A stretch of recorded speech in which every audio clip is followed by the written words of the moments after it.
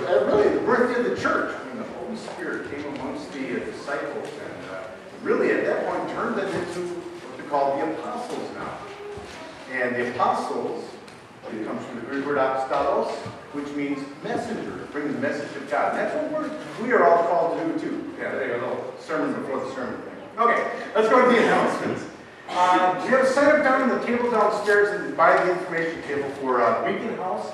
You still need some help there with some of the meals, not only serving, but also with your overnight stay and also the meals themselves, main dishes, desserts, that type of thing. So, take a look at that down there and see if you can help us out with those dates for helping the Beacon House with people who are in need of meals. We supply that for them in the evenings. We also have an announcement for, we would like to update our member directory. And so if you happen to have moved in the last year, or changed email addresses or phone numbers, whether it's cell phone, home phone, or whatever, contact Mary Ann so that we can get that updated in our contact list. So we don't try to call you for whatever reason, we get you were preached wrong. So if you happen to have changed anything in the last year, okay, not the phone, but any numbers, contact numbers or such, then contact Mary Ann. The only other announcement I have is that we have our Sunday school presentation, which is not on our bulletin for today, but we're going to have a little bit of a presentation by the kids right after we sing our first hymn. So, if you want to be around that, in that mode at this point, let's go ahead and rise as you are able, and we'll sing our first hymn, which is Spirit of Gentleness. It's in the blue hymnal, number 684.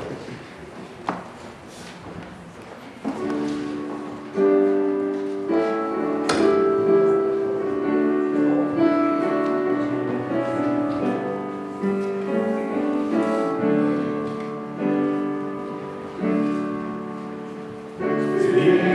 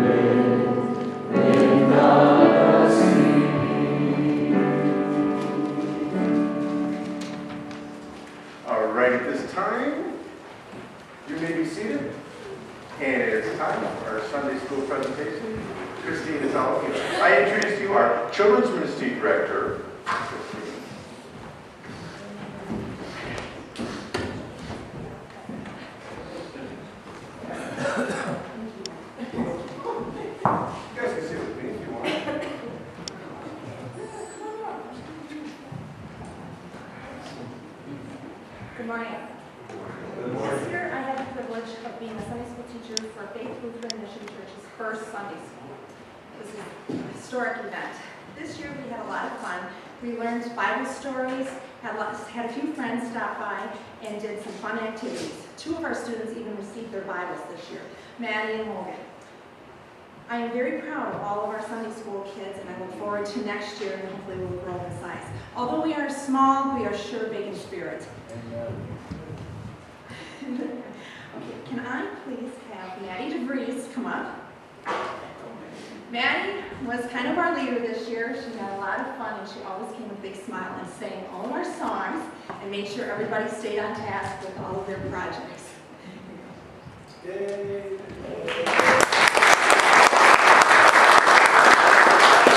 Caleb DeVries. Mr. Caleb loves Bible stories, and he always liked to sit by me when I read them every morning. All right.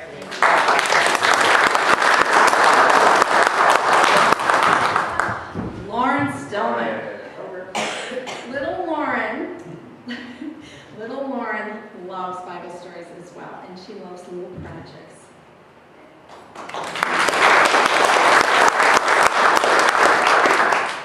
And we have somebody that didn't always come, but every now and then he'd show his smiling face. Can Ryder Haight please come forward?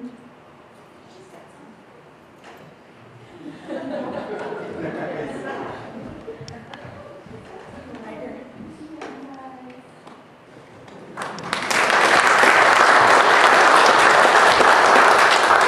And last but not least, our little firecracker of our Sunday school, Mr. Joshua DeVries. Please come forward.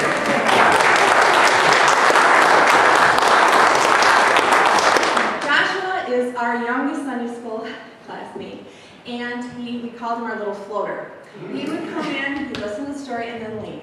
He'd come in and he'd do a little project, and then he would leave. He was back and forth, but he always came back to tell us that he told everybody about what we were doing. So I am very proud of our Sunday school. Thank you for attending.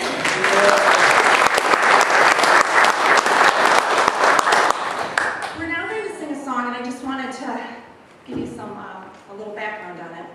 I was in Sunday school my whole life. My parents brought me to Sunday school every Sunday, and I always, over the years, know you remember things. And there was a song that would pop up in my head every now and then, and I never thought I'd be running a Sunday school, but I started running a Sunday school, and this song kept popping in my head, and I thought, I've got to find the words to it. And I couldn't really remember it, but I knew some of the actions. Well, I was looking in the Sunday school book, and I found it.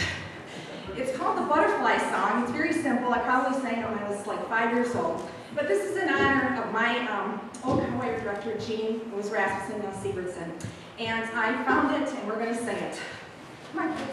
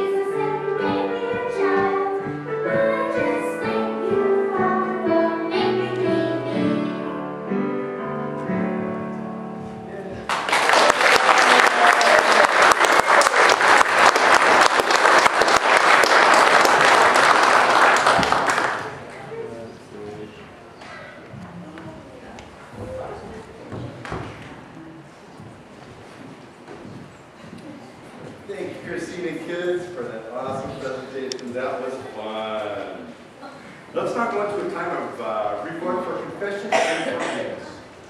In the name of the Father, and of the Son, and of the Holy Spirit.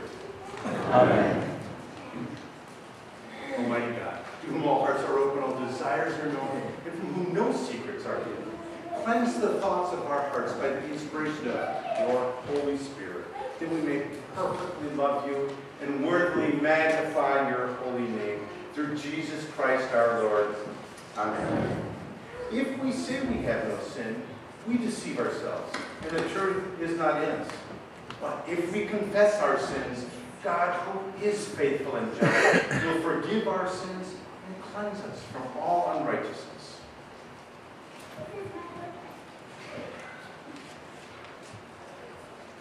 Most merciful God, we confess that we are in bondage to sin and cannot free ourselves.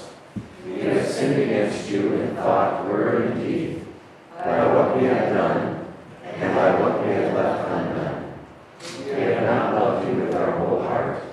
We have not loved our neighbors as ourselves. For the sake of your Son, Jesus Christ, have mercy on us. Forgive us, renew us, and lead us, so that we may delight in your will and walk in your ways, to the glory of your holy name. Amen. Almighty God, in his mercy, has given his Son to die for us, and for his sake forgives us all of our sins. As a called and ordained minister of the Church of Christ, and by Lutheran congregations in mission for Christ, by God's authority, I therefore declare to you the entire forgiveness of all your sins, In the name of the Father, and of the Son, and of the Holy Spirit. Amen. The grace of our Lord Jesus Christ, the love of God, and the communion of the Holy Spirit be with you all. And also with you. In peace, let us pray to the Lord. Lord, have mercy.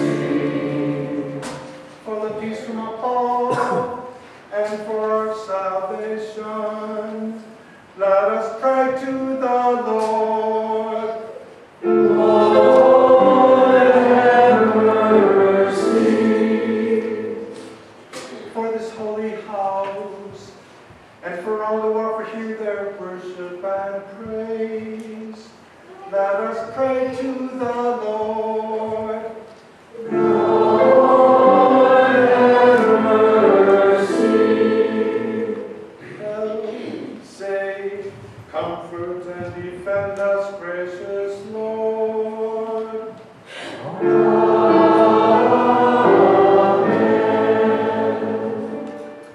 This is the feast of victory for our God. Alleluia. Worthy is Christ, the Lamb who was slain, whose blood set us free to be people of God. Power and riches and wisdom and strength and honor and blessing and glory are His. This is the feast of victory for our God. Alleluia. Sing with all the people of God and join in the hymn of all creation. Blessing and honor and glory and might be to God and the Lamb forever. Amen. This is the feast of victory for our God, for the Lamb who was slain has begun His reign. Alleluia, alleluia. The Lord be with you. And also with you. Let us pray. Almighty Father, God, you are the Father of our Lord Jesus Christ. And as you sent upon the disciples the promised gift of the Holy Spirit, look upon your church and open our hearts to the power of the Spirit. Kindle in us the fire of your love and strengthen our lives for service in your kingdom. Through your Son, Jesus Christ our Lord, who lives and reigns with you in the Holy Spirit, one God, now and forever. Amen. Please be seated.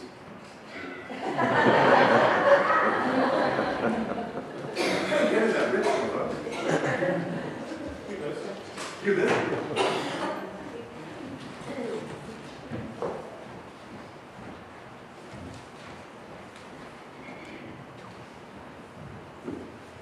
Good morning. Good morning. And you can hear me this morning? Oh, yeah. All right. The children are just so precious, aren't Yes, they? they And are. they're Yes. so precious to the Lord. And God is calling us also to have hearts like the little children. And our pastor, he's very precious to us too. Big. Our first reading this morning is from Genesis chapter 11, verses 1 through 9.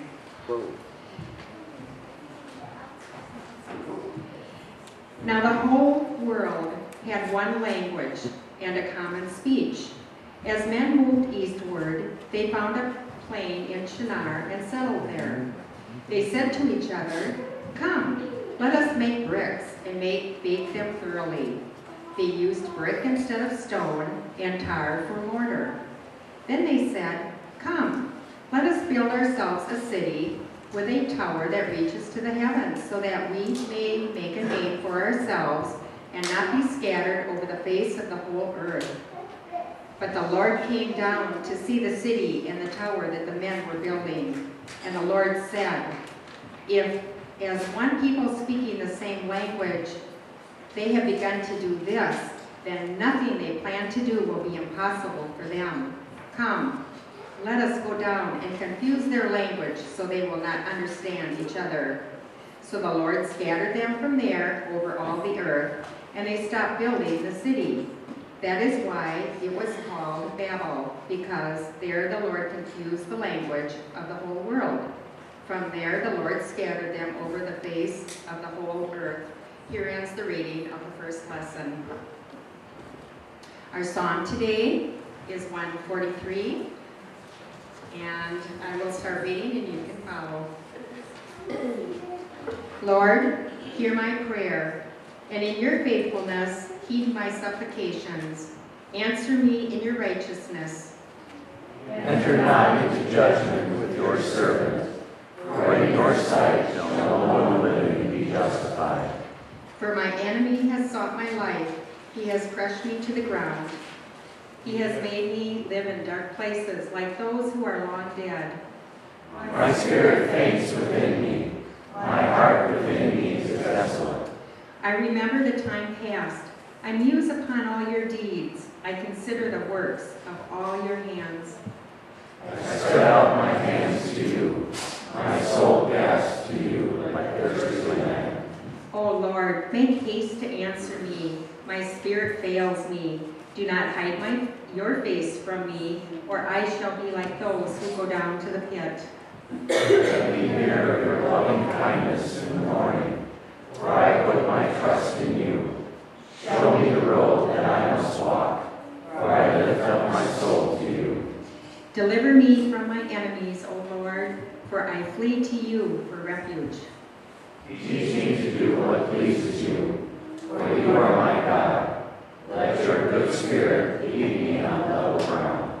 Revive me, O Lord, for your name's sake, for your righteousness' sake, bring me out of trouble. Of your goodness, destroy my enemies, and bring all my foes to naught. For truly I am your servant.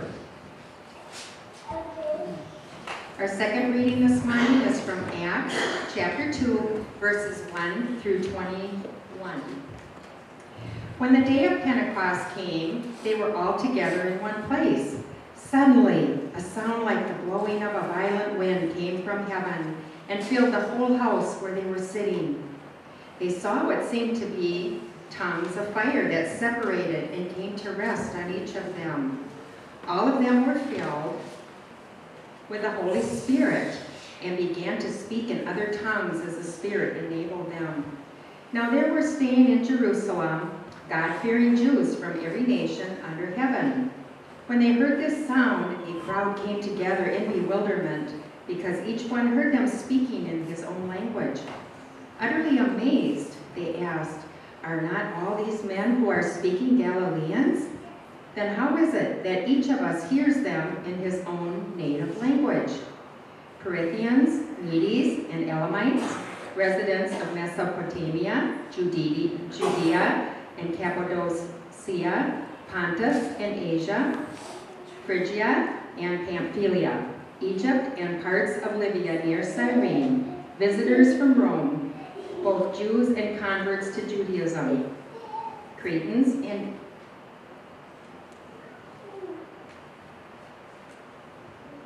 Arabs, we hear them declaring the wonders of God in our own tongues. Amazed and perplexed, they asked one another, "What does this mean?" Some, however, made fun of them and said, "They've had too much wine." Then Peter stood up with the 11, raised his voice, and addressed the crowd. "Fellow Jews and all of you who live in Jerusalem, let me explain this to you. Listen carefully to what I say. These men are not drunk as you suppose. It's only 9 in the morning. No, this is what was spoken by the prophet Joel. In the last days, God says, "I will pour out my spirit on all people. Your sons and your daughters will prophesy. Your young men will see visions, your old men will dream dreams. Even on my servants, both men and women, I will pour out my spirit in those days, and they will prophesy. I will show wonders in the heaven above and signs on the earth below, blood and fire and billows of smoke. The sun will be turned to darkness and the moon to blood before the coming of the great and glorious day of the Lord. And everyone who calls on the name of the Lord will be saved. Here ends the reading of the second lesson. Please rise for the gospel as you are able.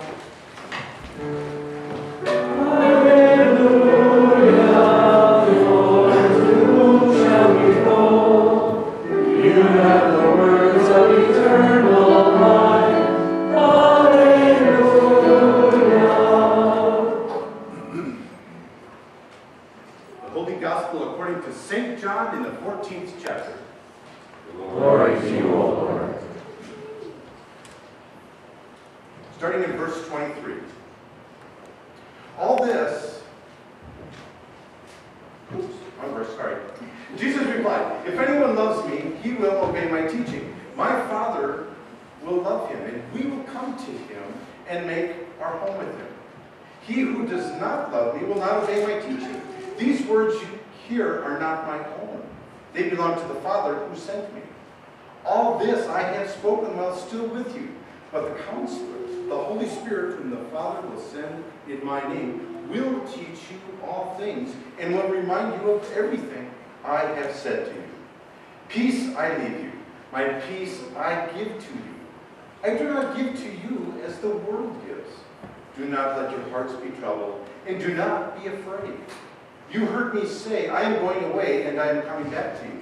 If you love me, you would be glad that I am going to the Father, for the Father is greater than I. I have told you now before it happens, so that when it does happen, you will believe.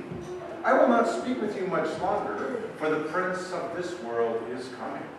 He has no hold on me, but the world must learn that I love the Father, and that I do exactly what my Father has commanded me. Come now, let us leave. This is the gospel of the Lord. Praise to you, O Christ. Please be seated.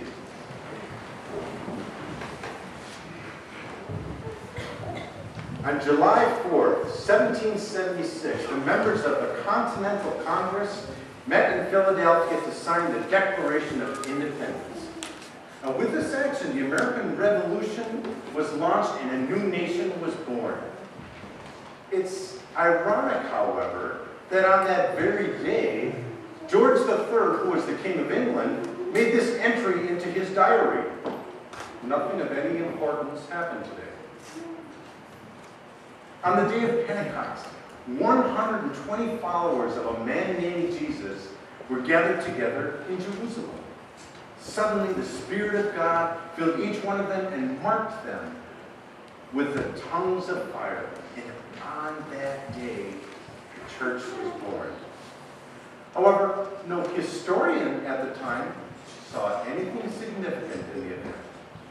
Those 120 disciples were just a handful of rather ordinary men and women, a few fishermen, a couple of housewives, a former tax collector, a few farmers, and some servant girls. Yet through these ordinary people, God built a church which has lasted now for over 2,000 years. In less than 300 years, that small, insignificant Jewish sect became the official religion of the Roman Empire. And today, the Christian church circles the globe and numbers some 1 billion members. How did they do it? What happened to those 120 followers on the day we call Pentecost? Those 120 followers came into a personal contact with God's Holy Spirit. Unfortunately, for many Christians, the events of Pentecost and the events of God's Spirit coming to this earth is like what King George said on the day of the Declaration of Independence. Nothing of any importance happened today. Today is Pentecost Sunday, when we celebrate the coming of God's Holy Spirit into the lives of men and women, which is the birthday of the Christian church. Today is just as important as Christmas and just as important as Easter. Yet this festival, this holiday in the church, goes by almost unnoticed. Why is that? Maybe because we have a difficult time getting a handle on the Spirit of God. Maybe we don't understand what exactly happened on that day. And maybe talk about the Holy Spirit is not so sweet as talk about a baby born in a manger, or gifts being passed about, or coloring eggs and chocolate bunnies. Maybe Pentecost doesn't get so much attention because we've not found a way to commercialize it. We haven't found a way to turn Pentecost into a culture extravaganza or into a national holiday, so it goes unnoticed. Regardless, though, this festival is very important for the life of the church and for our spiritual lives. Now, the Spirit of God is not something we should fear, nor something we should ignore. The Holy Spirit is God's presence in the world. It is God's Spirit alive and well on this earth, working through His people to bring His love and power into the brokenness of this world. As Christians, we believe in the Trinity, which is God the Father who creates, God the Son who redeems, and God the Holy Spirit who gathers, calls, enlightens, sanctifies, and makes His people holy. God is one. However, at the same time, He shows Himself in three different ways. And it is this third party of the Trinity, the third manifestation of God that we celebrate on the day of Pentecost. In our text for today, the context is the time right after the Last Supper and the washing of the disciples' feet, but before Jesus and His disciples walk over to the Garden of Gethsemane. Jesus talks about the counselor coming to lead the disciples in truth and to convict the world of sin and to bring God's righteousness into the lives of people. And this same Spirit is in each believer's life. This section of John's Gospel tells us how Jesus is continuing to prepare the disciples for His departure and for what would happen next. Jesus is saying that His departure should not be sorrowful, but rather will release a future blessing. A couple of chapters later, in John's Gospel, in chapter 16, verse 7, Jesus says this, "But I tell you the truth. It is for your good that I am going away. Unless I go away, the counselor will not come to you. But if I go, I will send him to you." And it is this Comforter, the Holy Spirit, who is the interpreter of God to us and the one who brings God's peace to us. Jesus' parting words of the coming of the Spirit let us know He will be with us to lead us, guide us, and help us through our lives. So Jesus is telling the disciples that they should instead rejoice at this coming blessing, rather than being sorrowful about their present loss.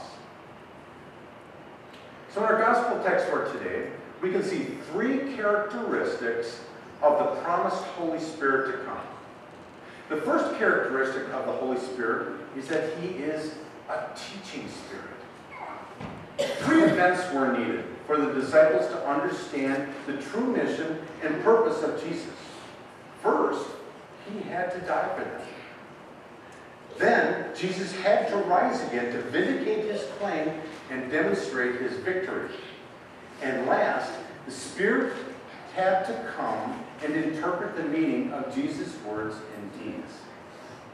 Jesus emphasized this teaching and prompting role of the Spirit in verse 26 of our text today, where it says, "But the Counselor, the Holy Spirit, whom the Father will send in my name, will teach you all things and will remind you of everything I have said to you. Jesus promised the disciples that the Holy Spirit would teach them and help them to remember his teachings. The Spirit would work within their hearts and minds to remind them of his teaching and give them insight into its meaning. The concept of remembering occurs throughout John's Gospel. However, during the earthly ministry of Jesus, understanding was very difficult for the disciples.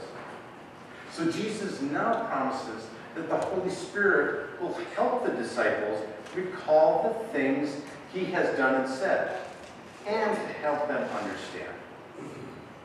The Greek word used here for counselor in verse 26 is the word parakletos, which means one who walks alongside.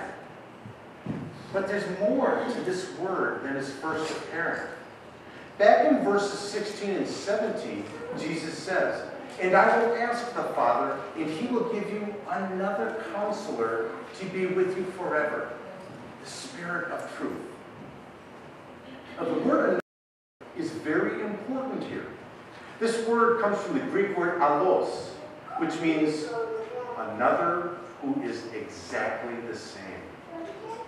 Jesus was promising the disciples that he himself was coming back to be with them forever, but in a different form. The Holy Spirit can help us in the same way. The Holy Spirit and the Bible work together to give us the correct meanings for what Jesus did and said, and will reveal to us the correct applications as to what we should believe and do today in our own lives. As we study the Bible, we can trust the Spirit to implant the truth in our hearts and in our minds, to convince us of God's will and remind us when we stray. Note that Jesus says and calls the Holy Spirit holy. The Greek word used for holy is the word hagios, which means to be set apart for God. So one of the purposes of the Holy Spirit is to set apart for God those who obey him. Also note that the Father sent the Holy Spirit in Jesus' name. Verse 26 tells us, "But the Counselor, the Holy Spirit, whom the Father will send in my name." The Spirit of God's officially delegated representative, who will act in Jesus' behalf, will make him real to his followers. First characteristic, teaching spirit. The second characteristic of the Holy Spirit is that he is a spirit of peace. Verse 27 tells us of Jesus' gift of peace. "Peace I live with you. Peace I give you. I do not give to you as the world gives. Do not let your hearts be troubled, and do not be afraid." In New Testament times, the normal way to say hello or goodbye was to say peace, which in the Hebrew language would be shalom. In his death, Jesus provided a legacy for his disciples. "My peace I give to you." The kind of peace Jesus is talking about here is a peace with God. Romans chapter 5, verse 1 says this, "Therefore, since we have been justified through faith, we have peace with God through our Lord Jesus Christ." Also, Philippians chapter 4, verse 7 also gives us this promise. "In the peace of God, which transcends all understanding, will guard your hearts and your minds in Christ Jesus." Yeah. The disciples, and subsequently us, would have peace with God because their sins were forgiven, and he would continue to guard their lives. Jesus' shalom, his shalom, brings an end to the brokenness and separation that is caused by sin. Spirit of peace. But Jesus also says in the middle part of verse 27 that nothing in this world can offer such a gift. The false peace of the world comes from blinding us to our eternal peril and our pride. Hebrews chapter 2, verses 14 through 16, tells us that the peace of God even cancels a fear of death. It says that with these words. Since the children have flesh and blood, he too shared in their humanity, so that by his death he might destroy him who holds the power of death, that is, the devil, and free those who all their lives were held in slavery by the fear of death. And because this characteristic of peace from Jesus and his Holy Spirit, verse 27 concludes with, do not let your hearts be troubled, and do not be afraid. The ultimate outcome of the work of the Holy Spirit in our life is a deep and lasting peace. It is a shalom in the heart and mind which banishes anxiety and fear. And the spirit of peace could only come through the departure of Jesus by his death on the cross. A spirit of teaching and a spirit of peace. The third characteristic of the Holy Spirit from our text is that he is a spirit of rejoicing. Jesus prophesies his departure and the coming of the Spirit to encourage the disciples' faith. And he does this in verse 29 where he says, I have told you now before it happens, so that when it does happen, you will believe. Fulfilled prophecy is a great comfort and support to believers. Jesus had already predicted his death and resurrection many times. When Jesus' suffering and death came to pass, though, it shook the disciples' faith to their foundations.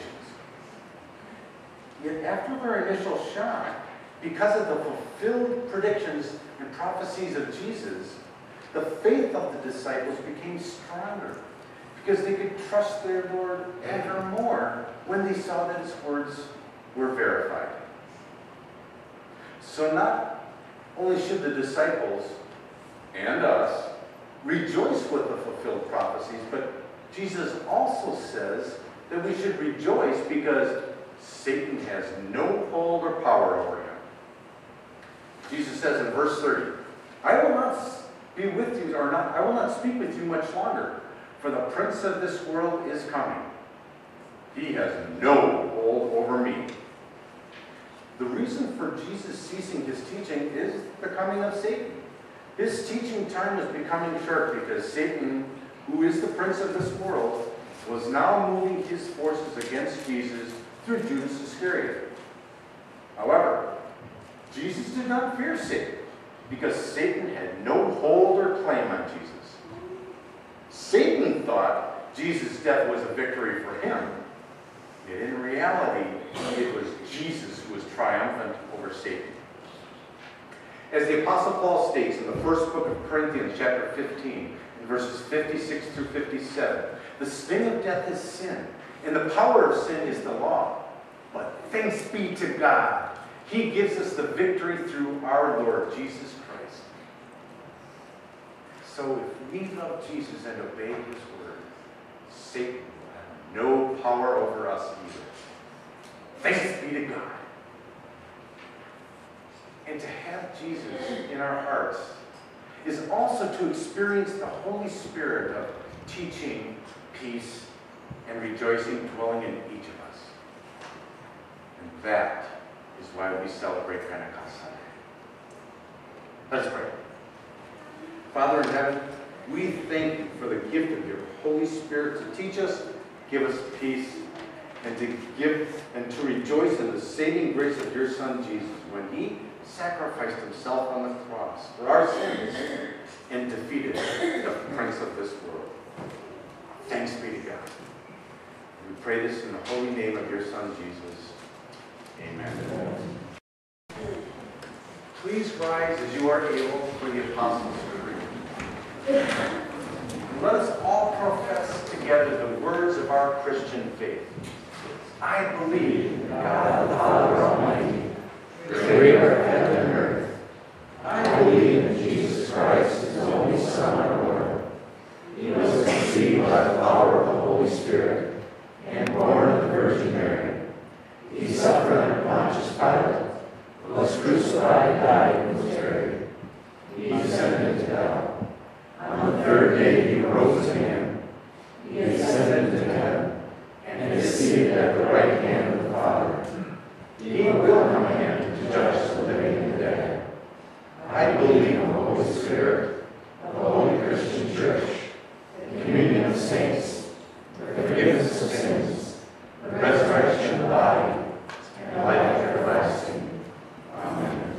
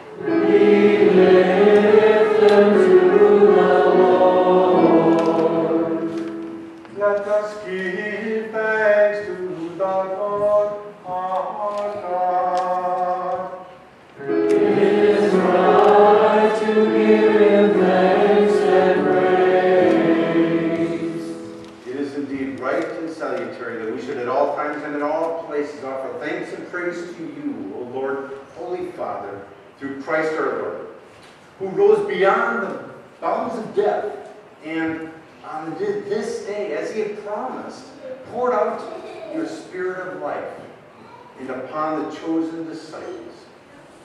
At this, the whole earth exults in boundless joy. And so, with the church on earth and the hosts of heaven, we praise your name and join their unending hymn.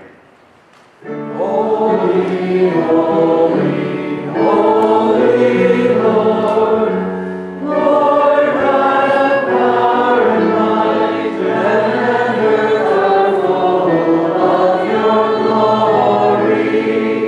Hosanna in the highest. Blessed is he who comes in the name of the Lord. Hosanna in the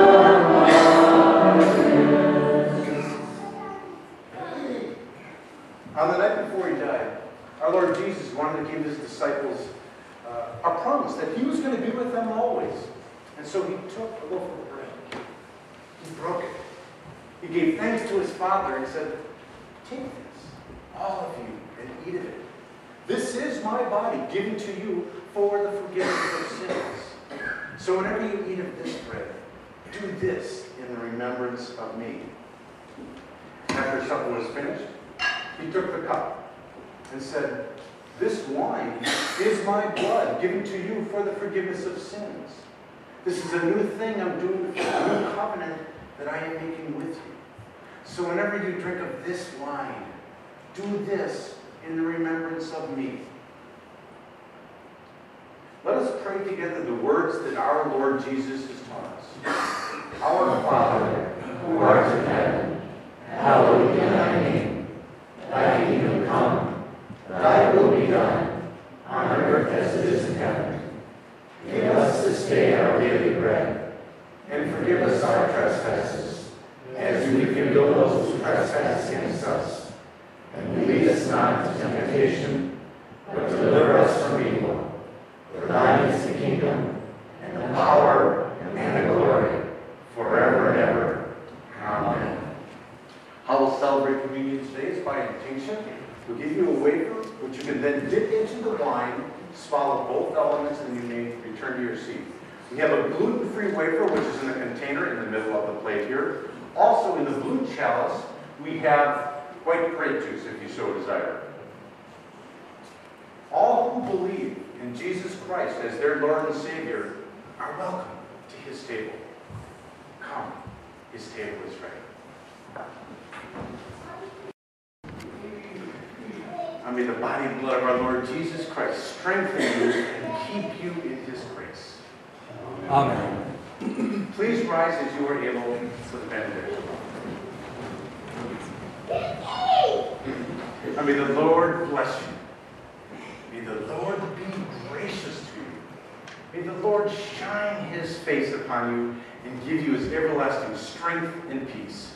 In the name of the Father, of the Son, and of the Holy Spirit. Amen. Kids, you know what time it is. Head on down. Have fun. Enjoy your last day of Sunday school. And the rest of us kids of God have one more hymn to sing. And that will Be Thou My Vision, in the blue hymnal, number 776.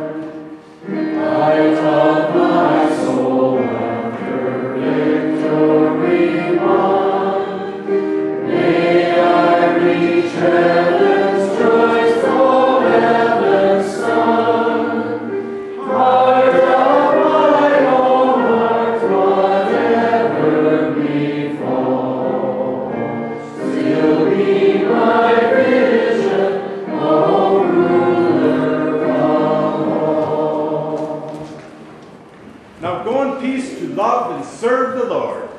Thanks be to God.